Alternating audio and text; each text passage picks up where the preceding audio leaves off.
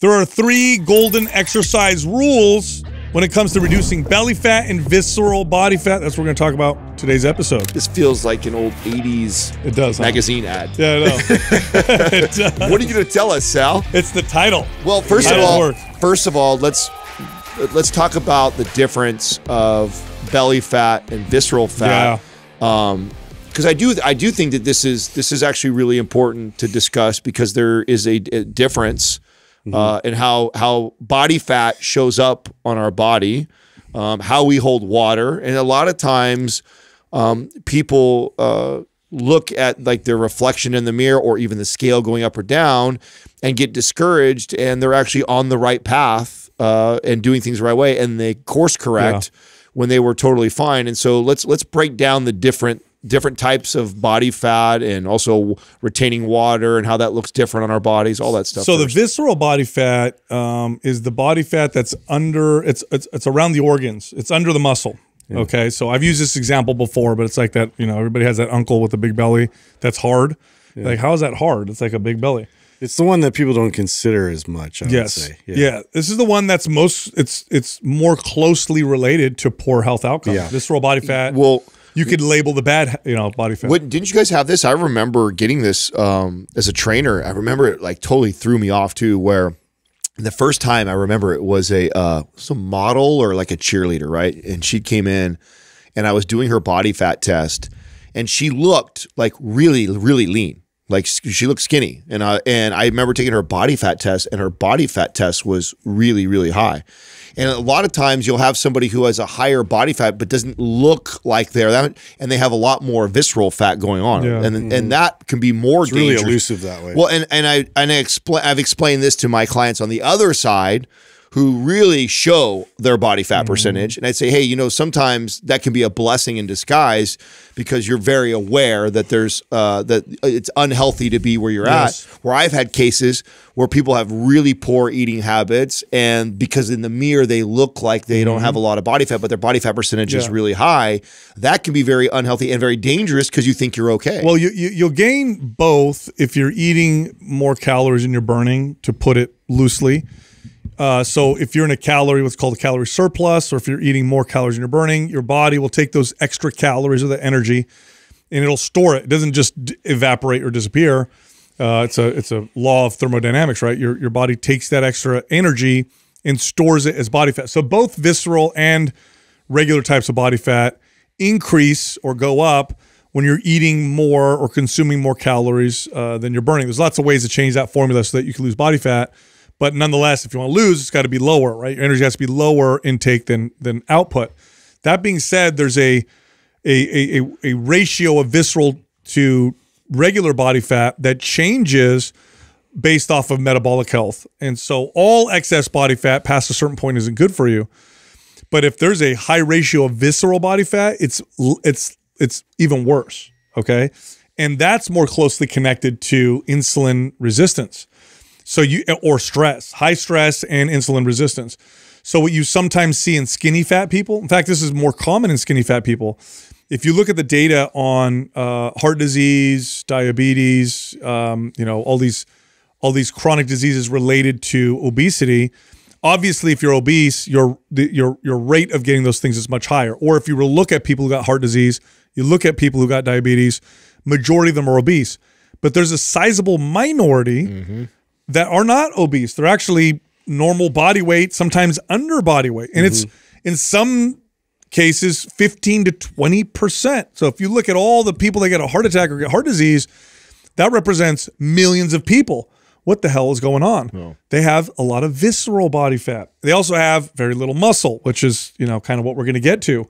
One of the best ways to improve insulin sensitivity, one of the fastest ways to increase improve insulin sensitivity muscle tissue is to build muscle. So now, why is this the case? Well, first off, what is insulin resistance? This is when your body gets the insulin signal. You eat carbohydrates or sugar or food, and energy is released into the blood. Your body releases insulin. Insulin goes up, and then it takes all that out of the blood and brings it into muscle or into your liver to store or to use for energy. Over time, through poor health and bad lifestyle factors, your body stops responding to the same amount of insulin. So then your body needs to produce more insulin, and then more insulin, and then more insulin. And then what happens, you develop insulin resistance, and if it gets real bad, it becomes type 2 diabetes.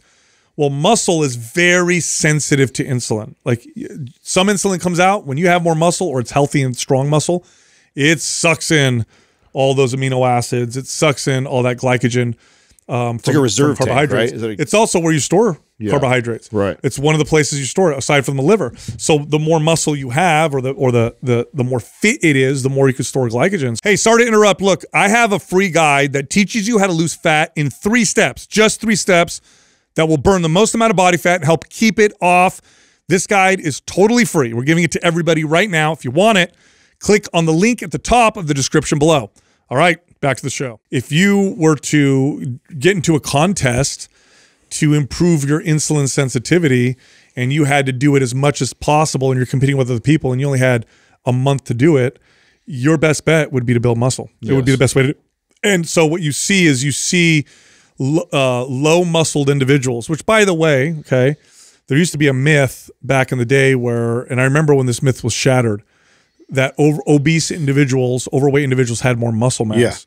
Yeah. You remember that? I feel like that still persists. It still does, because it still feels that way when you look at someone really obese and you see these giant calves on them. You're like, oh, they must have a lot of muscle. Look at those calves. You know what I'm saying? No, and I remember it was shattered. I don't remember how many years ago, where they did these body scans and they showed their skeletal structure and their muscle mass, and they had less. So sarcopenia is actually more common in people with obesity, and especially in people with type 2 diabetes. It almost defies logic in a sense, because you'd think them carrying more weight would, sort of promote the fact that they need muscle tissue to support this big frame. But not the case. Their bones are definitely more compromised in terms of, you'll see osteopenia, you'll see that osteoarthritis, like those symptoms as a result of that lifestyle. Yeah. So building muscle helps both of them to become more sensitive to insulin, and it's especially helpful for people with who are trying to deal with visceral body fat. And this is also why, if you were to look at a strength athlete that was also obese or had high body fat percentage, so sometimes you'll find these extreme strength athletes like Olympic lifters or power lifters and the such, what you'll see is they're still over fat, right? But they have so much muscle that they don't suffer from insulin resistance, and their visceral body fat tends to be lower as a percentage of their overall body weight. So you've made a great case to why lifting weights, building muscle is obviously important, but I think it's important to, what are the rules? Because there's a way to do that where this becomes very effective, and then there's a way to do this and it's very ineffective. Yes. And I think many times the client who is trying to avoid body fat, belly fat, reducing body fat percentage, goes about this the wrong way. And so I have found, and when you were putting this episode together, the 3 main kind of rules is like, these are like the key things that I would have to repeat to these clients of like, I understand that this is the goal that you have. Trust me that this is the approach that we want to go about it if you want to be successful in that approach. Totally. In fact, if you don't follow these 3 rules, the odds that you'll get any of the success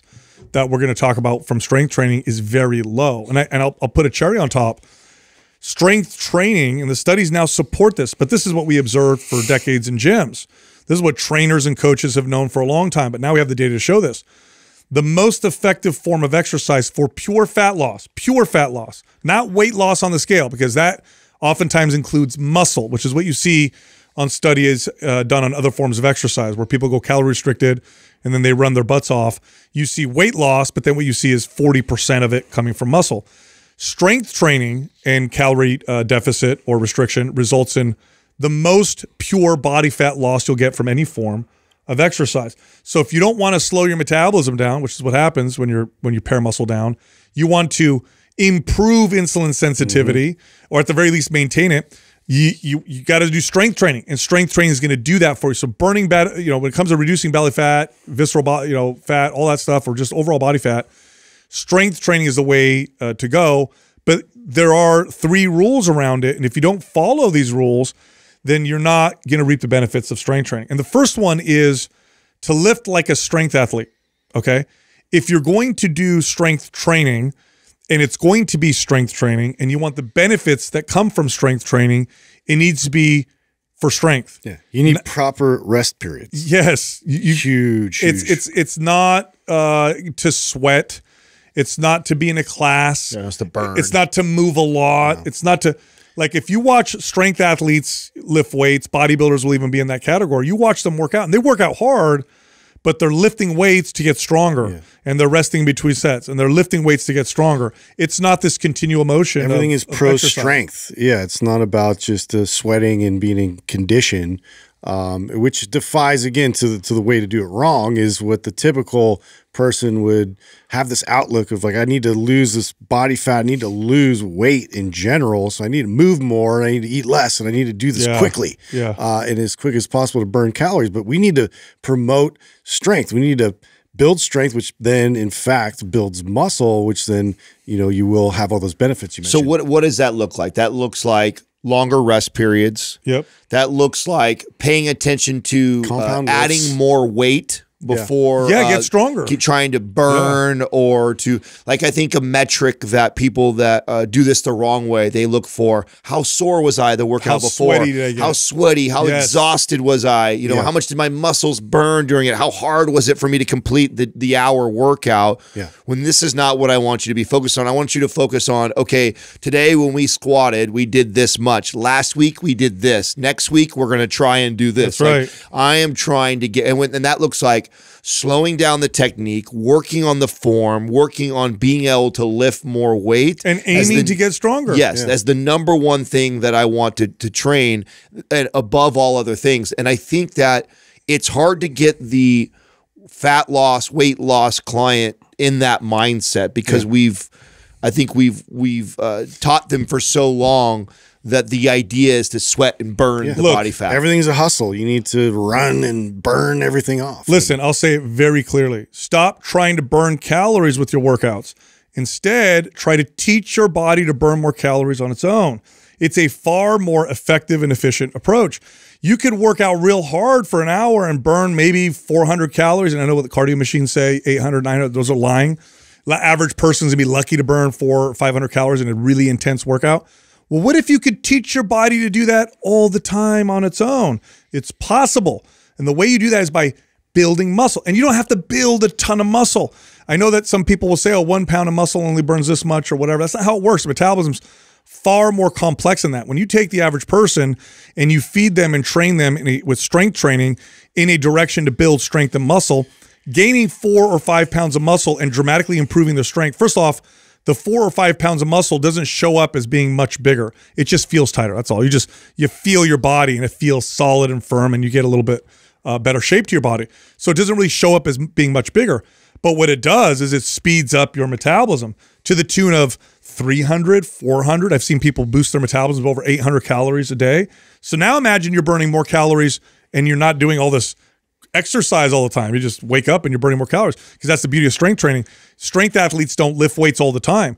You lift weights a few days a week is typically what you'll see some of the best strength athletes train. And for the average person, 2 days a week is a great way to do it. I'm glad you went there, because that's another great point that just kind of I skipped and didn't think about. Is another mistake that this typical avatar client does, is thinking more is better, as far as, like, they love to do their classes, show up 5-7 days a week, and think the more I do, the better off I'm gonna be. And that doesn't work that way when it comes to building strength. There is a sweet spot of how much you want to train the body, so that it not only receives that signal to build muscle, but it also gives it adequate rest and recovery so it actually can get stronger. Big trap that people fall into is thinking, oh, I'm motivated, I want to lose this belly fat, let's go. And they're doing lots and more and more and more, and they're doing all these days of lifting intensity, and they're not allowing the body to actually recover, adapt, and get stronger. And the strength point that you're making, it's just surviving. It's a very easy thing to know if you're applying the proper amount of volume, meaning how much training you're doing.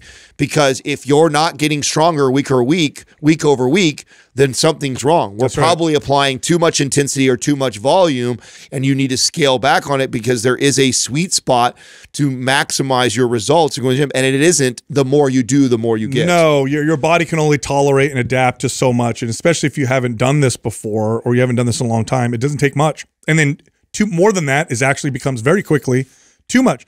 Now, the key to this golden rule, which is train like a strength athlete, the key to it is the goal of a strength athlete is singular. It's to get stronger. So that's the main core of this particular, rule, which is when you're going to work out and you want to burn body fat, you want to get leaner, you want your belly fat to go down, you want to decrease your visceral body fat, all that stuff, improve your insulin sensitivity. The metric you go for is strength. Go to the gym. Am I getting stronger? Does the exercise feel more stable? I'm moving in the right direction. Versus what a lot of people do is they ignore if they're getting stronger, because all they focus on is the sweat. All they focus on is the burn. No. Get stronger, train like a strength athlete. Now, the second rule is to focus on what are known in strength training as the big lifts. When you'll hear people in the fitness world refer to certain exercises as the big lifts. Loosely, you can put these in a category of what are known as compound lifts, okay? So without getting too technical, compound means two, and you're using two or more joints in this exercise. So if I were to do a curl, that would not be a compound lift. If I were to do a pull-up, I am doing a compound lift. Now, both of them work the biceps, but pulling up also works my back muscles and many other muscles, because I'm also working the shoulder joint, not just the elbow joint. Big lifts tend to fall in the category of compound lifts. Now, more traditionally, if we narrow it down even more, squat, bench press, overhead press, barbell rows, like those movements kind of fall in that category of big lifts. Now, why? Why is it so important to focus on the big lifts? Well, to put it simply, if you gain 10 pounds of strength in a big lift, it shows up way more than if you gain 10 pounds of strength in other lifts. Like adding 10 pounds to your curl, that's pretty cool. That's great. 10 pounds to your squat, much bigger effect on the body. So if you're one of those people that's like, I don't feel like spending all day in the gym wasting my time, I want the most bang for my buck, well, the big lifts are going to do that. Focus on those. Yeah, it's more taxing. It requires more force production. It requires a lot more muscles to be involved, to stabilize, to operate, and to be able to complete this movement. And you're just getting a lot more out of one particular exercise by doing it this way, which then results in much bigger results in terms of being able to build muscle mass. It's the foundational movements for all other pursuits. And it is one of the easiest ways for the consumer, okay, to figure out if you have a good coach or trainer or a good program in front of you. If it is not centered around those 4 core lifts, and that's not a bulk of what your beginner program looks like, run. You don't have a good trainer. Right. You don't have a good program. Or if they're not trying to get you to those lifts, right? Yes. You can't perform. Right. So that's a good example. Like, okay, so there's an example. There's a example where a client is very deconditioned and or maybe had an injury or something, and I can't get them to do a proper squat yet, but I'm working towards that. That's right. So, and that's what I mean by it should be the cornerstone or the centerpiece or mostly everything surrounded around those core lifts, is because nothing is going to move the needle faster and more in your pursuit of leaning out and then sustaining that body. And it's so crazy because I remember as a young trainer how much I went away from this. And again, it shows my immaturity and youth because I train clients this way, because I was so fixated on dazzling my client with new exercises and unique things. They've already seen a squat. They've seen a bench press. Right. Yeah. Unique things. And you need to entertain them. And by the way, I remember when we first started this podcast and we weren't very well known, and the only program that we had offered, which was MAPS Anabolic, was basically an example of what those core, building a program or those core lifts, and we knew should be the cornerstone for most people. And if we ever, we were less than 4% of people have ever returned any of the programs that we have. But if we ever were to get it, this was always the response, and it always used to crack us up, which would be like, This is too basic. Yeah, I've seen all these exercises. I already know these. I know these exercises. Why would I pay for this? And it's like, great. oh, wow. And that would be an example of, wow, this person doesn't understand how important it is. Like, of course, we could have wrote up a program with a bunch of crazy, random, hard technical exercises or things they've never done before to make them super sore and fail at them. But that's not the desired outcome. The desired outcome is to train like this athlete, to get strong, to build muscle, to build the metabolism so your body will lose body fat much easier and you'll be able to keep it off for a long time. And that is done through building around a routine like this with those core lifts. And if it's not most of your routine, then you don't have a good routine. In fact, I'll make this statement right here that I'll stand by. If the average person went to the gym and practiced a couple compound lifts every time they went, that's all they did. And they that's went it. That's it.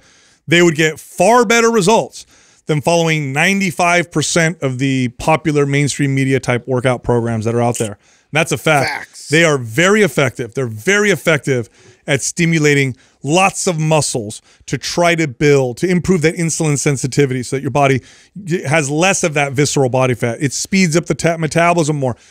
Don't worry about calorie burn.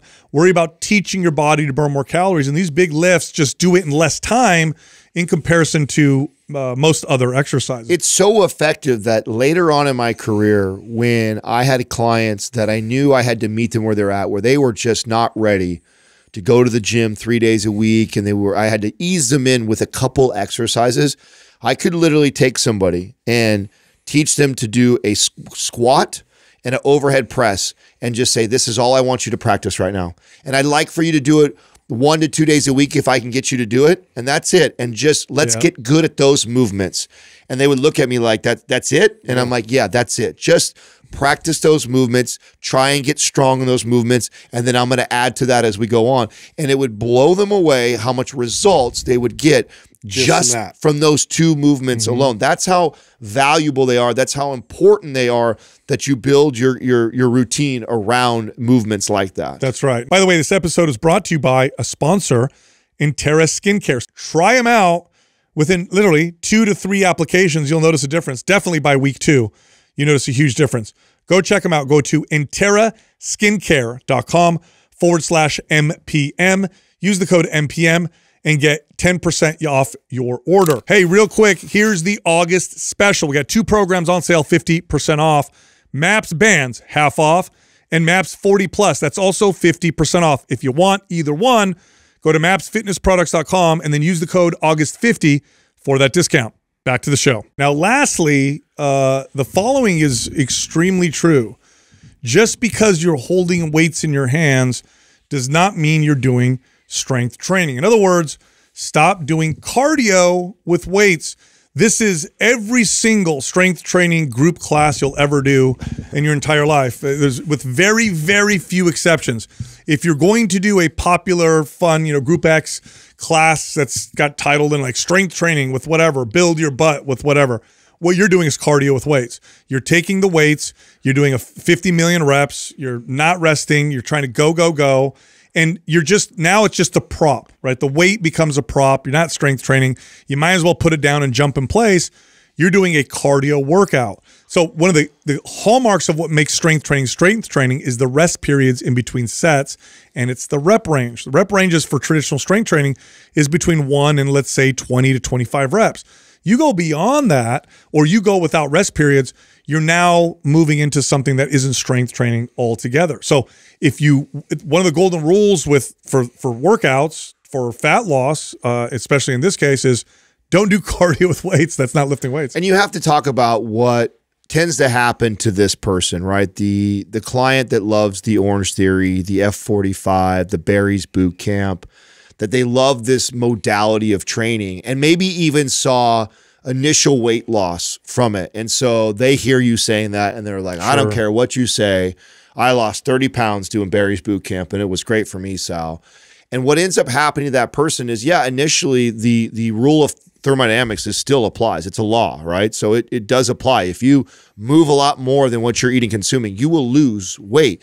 The problem with that is, to your point about not doing cardio with weights, is basically what you did was just lots of cardio and ate less. And so then your body did is catabolic. It did lose weight. But then what comes from that is a big hard plateau, and a person who lost 10, 15, or 30 pounds, but almost all of that not only was a bunch of muscle and body fat, but now they have slowed their metabolism down, and now they're in an even more difficult place, and they're still not all the way to their goal. And what ends up happening is that person either— it's unsustainable. Yeah, they're either stuck in that rut for a very long time, or become so unsustainable they throw their hands up and they give up. That's right. And then they rebound, and they rebound even harder.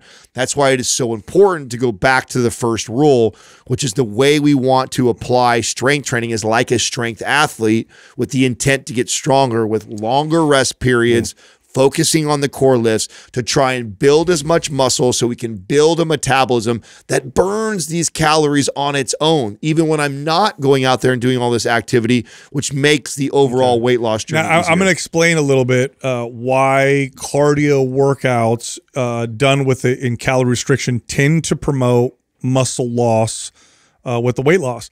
So whenever you do a form of exercise that's challenging, it's a stress on the body. The body aims to adapt to that by becoming better at what you're asking it to do. What cardio asks your body to do, if I were to grab a set of dumbbells and move around for 45 minutes like a group class, right? Like I'm doing lunges and now doing overhead presses and now squat with curls and now back step lunge with a punch or whatever, and I'm just moving. Not strength training, it's cardio. And what that's asking my body to do is build lots of endurance. But what it doesn't need is a lot of strength with that. In fact, you'll find this, like keep going after about 2 minutes, you're not very strong. You're just moving. Your body knows it doesn't need strength, it needs stamina and it needs endurance. And also in those initial phases, you are burning a lot of calories while you're moving. It's a manual way of doing it. It's not a very efficient way of doing it, but you are burning a lot of calories. So your body says, high calorie burn during this activity. We need stamina, and what we don't need is a lot of strength. Well, there's a real easy way to accomplish all those, and that is to pare muscle down.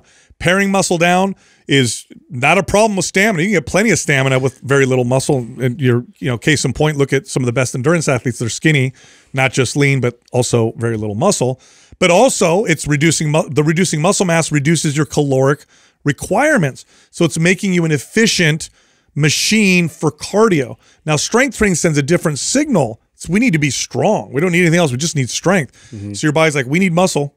We need to have this muscle. We need to overcome these forces that are, like really challenging for us versus, the whole cardio thing. It's like, so we're basically telling our body like this weight that we are carrying right now is not fit for us to be able to sustain, and so we need to pare down. We need to get smaller. We need to reduce the overall muscle mass, which it's not going to identify specifically fat as the only culprit to this. This is our entire weight that we need to be able to conserve this energy, be more effective and efficient with this, because this is something that we're going to do continuously. And if you're an endurance athlete, it's not a bad thing. But if you're like, hey, I just want to get lean and I want to work out a few days a week or 2 days a week, then you want to do what's effective. And what happens, this is, by the way, what it looks like, is back to Adam's point. You cut your calories and you do cardio with weights, or you just do cardio. You initially do lose weight, but then your metabolism slows way down and you plateau. Eventually down the line, you're left in a place where your body requires to maintain all that exercise, which now at this point is probably a lot, and a low calorie diet. Not sustainable. On the flip side, if you do this with strength training and you build muscle, build the metabolism, many times you end up at the end of this journey. Now, if you have good coaching or you're doing this right, this is possible. I've done this many times where a person loses 20 pounds and they're eating more at the end. They actually have a faster metabolism than they walked into. In other words, to stay leaner than they were before, they eat more food. That is far more of a sustainable place to be. All right, I know you liked that episode. If you did, check this one out.